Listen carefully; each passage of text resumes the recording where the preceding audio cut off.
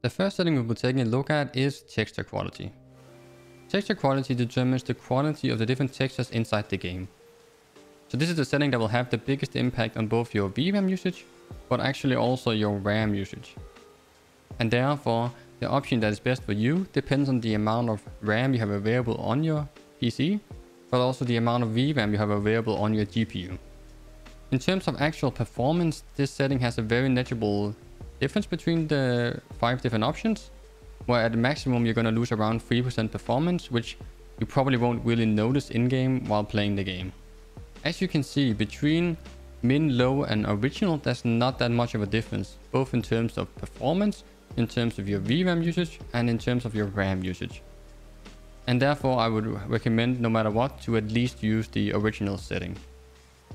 Another thing to note that is if you want to go up to the ultra setting, you are going to use around 18 to 20% extra VRAM, around 30 to 35% extra RAM. I have also tested this in 1080p, as you can see here, between original and ultra. For my recommendation, I would recommend that you have at least 8 to 10 gigabytes of VRAM if you're going to play in 4K with the ultra preset. And if you're going to play in 1080p, I would recommend that you have at least 6 to 8 gigabytes of VRAM if again you want to play in the ultra preset. Another thing to note is that this is going to have a very small impact on the actual quality of the game while you're just running around. Therefore, I would recommend that you use the highest possible setting you can, while keeping within your VRAM and RAM limits.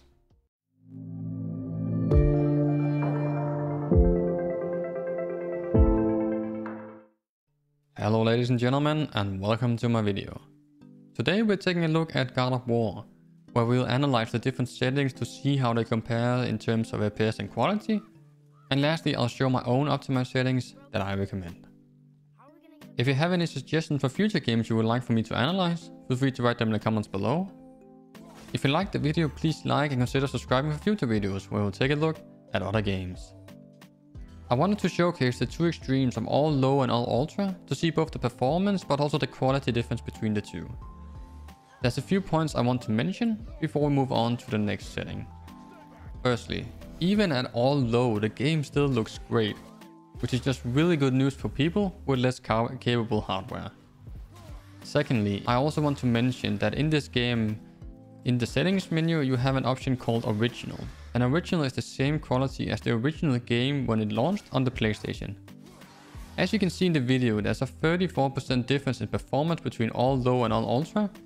So we have a lot of headroom we can work with. So let's get started. Now let's take a look at model quality. Model quality controls the quality and the complexity of the game's characters and also the objects inside the game. In my testing, this has a very large impact on your performance.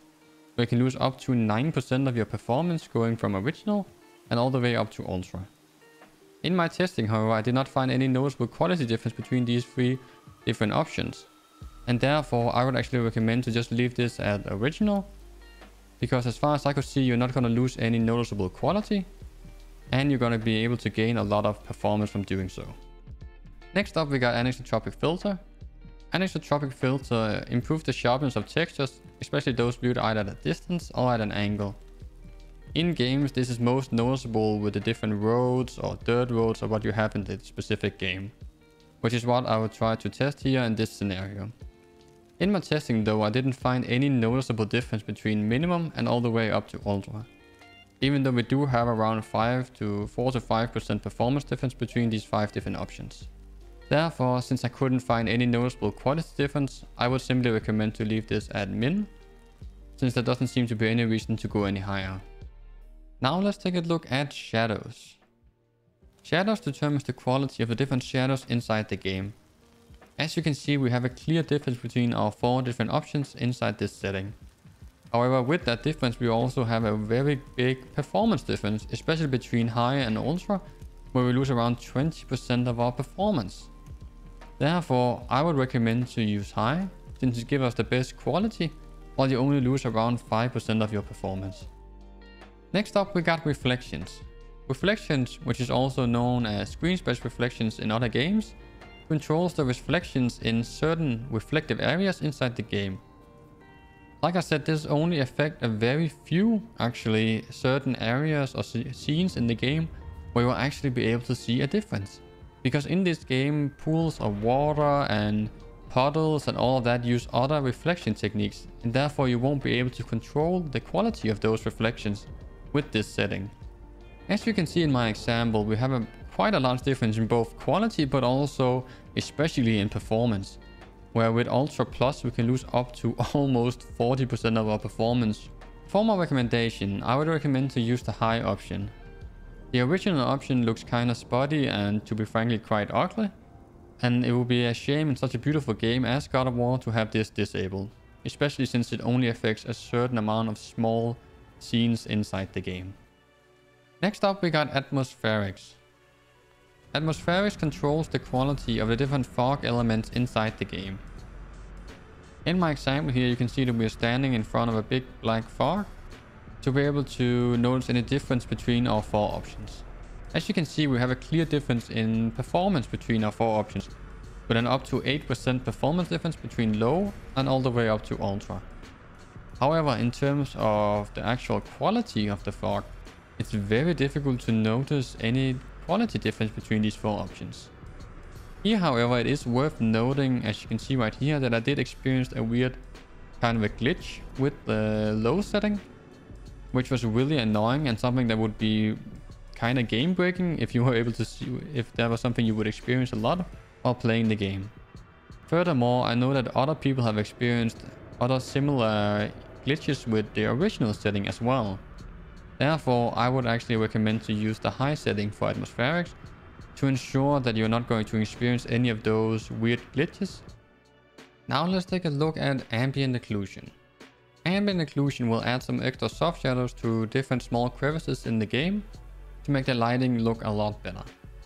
In God of War, it can be really difficult to see any difference between the 3 different options that you have, because the difference between these 3 different options is actually in the intensity of the shadows. So the higher you go up in the options, the darker and slightly better the shadows will look. So while you're just running around, you probably won't even notice the difference if you have it on disable, original or high. Therefore, if you need the extra FPS, I would recommend to leave this at disable, because even at disable it's not actually disabled. It's just turned down the intensity of the shadows, and you probably won't even notice the difference while you're playing the game. Now let's take a look at motion blur. Motion blur would add some extra blurriness to the image while you move your camera around. So as you can see here in my example, while we have it on either 5 or 10, so while we have it enabled basically, we get a lot of blurriness to the image while we move the camera fast from left to right and back again. I wanted to test this setting because in some games this can have a massive impact on your performance. However, the good thing is that in God of War, it doesn't have any impact on your performance whatsoever, so this is more of a personal preference. Generally, I recommend to turn motion blur off, but like I said, it's a personal preference, so it's up to what you prefer. Next up, we got film grain. Film grain will add some extra particles to the screen to make it seem a little bit more rough. In my testing, this has no impact on your performance whatsoever, and therefore is more of a personal preference. For my recommendation, I would recommend to have it below 5, because otherwise it can really distort and distract in the quality of the game and actually hurt the quality of the game because it's so intense. Now let's take a look at DLSS. DLSS is an upscaling tool made by Nvidia, and therefore you need to have an Nvidia RTX graphics card to be able to take advantage of that. So if you do not have that, you can simply skip this section. Like I said, DLSS is an upscaling tool, and therefore I have tested this in both 4K, 1440p and 1080p, because my recommendation will differentiate depending on the resolution you are playing in. Another thing to note is that while you are changing your DLSS option, you're able to see what resolution it's actually upscaling from. So for an example, when we have it on ultra performance in 4K, we're actually upscaling from 720p and all the way up to 4K. A last thing to note is that I would recommend for you to use the performance numbers from 4K, because at both 1440p and 1080p I am CPU bottlenecked, and therefore the performance numbers won't be as exact as the ones I have in 4K.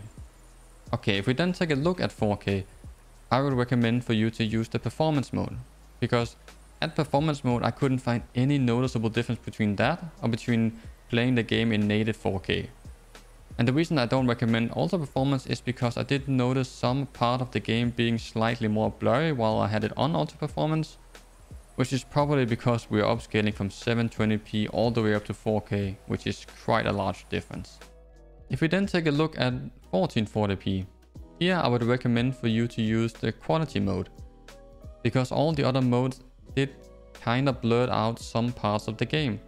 The easiest way to see this is at the tree on the left side of my different examples here. We can see the tree trunk gets slightly more blurry when we have it on ultra performance, performance or balance mode. Therefore, I recommend to use the quality mode. And lastly, if we take a look at 1080p, the story is actually the same as with 1440p. The game gets way too blurry when you have it on either ultra performance, performance or balance mode, and therefore I would recommend to use the quality mode. Now let's take a look at DLSS sharpening. DLSS sharpening is a sharpening tool applied upon the option that you have chosen within DLSS. So in my example here, I have chosen to use the Ultra Performance preset, where I'm currently playing in 4K. And the reason I'm doing this is because I wanted to firstly check whether or not this would make a difference to our performance. So on the left I have the standard of 35, and on the right I have the highest that we can go at around 100. And as you can see in my test results, there was no difference whatsoever to performance between the two options.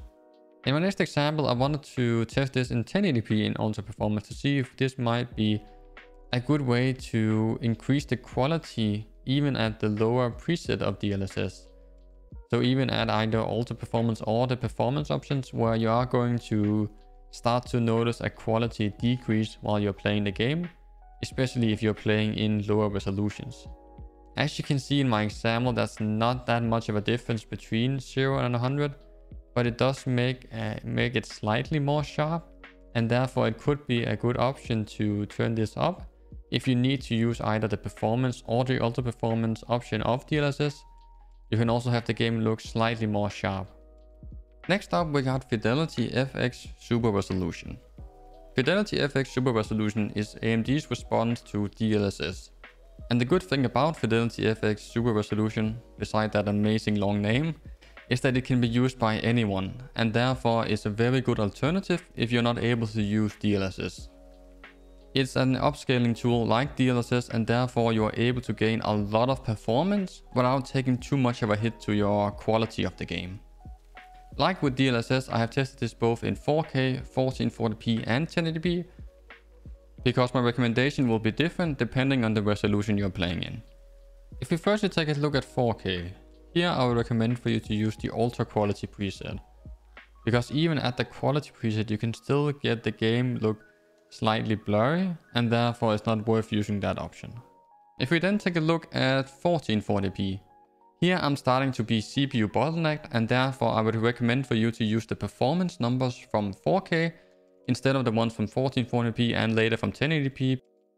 If we take a look at the quality results, here I would actually recommend for you to use the Ultra Quality preset, because even at the quality preset I did notice some parts of the screen getting slightly blurry, and like with 4K, that is something that would personally annoy myself. However, you can always go further down if you want to get more performance. And lastly, if we take a look at 1080p, here I would actually also recommend to use the Ultra Quality preset, because it seems to be the best one in terms of quality, where you don't actually lose any quality, but you still gain a lot of performance while you're playing the game. Now let's take a look at our final setting, NVIDIA Reflex. To be able to utilize NVIDIA Reflex, you need to have an NVIDIA's graphics card that's either from the 900 series or something newer than that. NVIDIA Reflex will go in and lower your system latency. So that's the latency from you clicking your mouse or pressing a key on your keyboard to something actually happening on screen. Firstly, I wanted to demonstrate that this has nothing to do and will not impact your performance whatsoever, which is always nice. Secondly, if we take a look at the actual latency numbers, you can see that by going from off to on plus boost, we almost have a 50% lower latency than we had before, which is quite a large difference. And even at just on, we still have a 40% lower latency, which is really nice. One thing I do need to explain is that the difference between on and on plus boost is that on plus boost will boost your GPU's clock speed to be able to gain those higher, or in this case, gain those lower latency numbers. This therefore also means that you are going to output more heat because you are going to consume more power. And therefore this is something I would not recommend for anyone playing in a badly cooled laptop or just a badly cooled PC in general. There I would just recommend to use the on setting instead. And since the difference is so small, it's better to be safe than sorry. Therefore, for my general recommendation for this setting is that I would highly recommend for you to use it and either use on plus boost depending on the kind of PC you're playing on. Here are my own custom settings, which are based off the recommendations I have made throughout the video. Do keep in mind that you have to adapt texture quality based on the amount of VRAM you have available. You also have to adapt the upscaling technology you're going to use, be that DLSS or Fidelity FX, depending on the hardware you have. In this showcase, I have used the Fidelity FX because this is an option that everyone can use. However, I would normally recommend for you to use DLSS if you have an NVIDIA graphic card that is able to do so, because that will give a better result in both quality but also in FPS. With the recommended settings, we were able to get 40% more performance compared to all Ultra, while still having the game look great. But thank you all for watching. If you've made it this far and been able to use this video to get better FPS in God of War, please like and subscribe for future videos where we'll take a look at other games. If you had any feedback on the videos or any other tips or tricks to get more FPS in God of War, please share them in the comments below. If you're interested in these kinds of videos, maybe check out the video I made on Resident Evil Village. Have a nice day. Bye bye.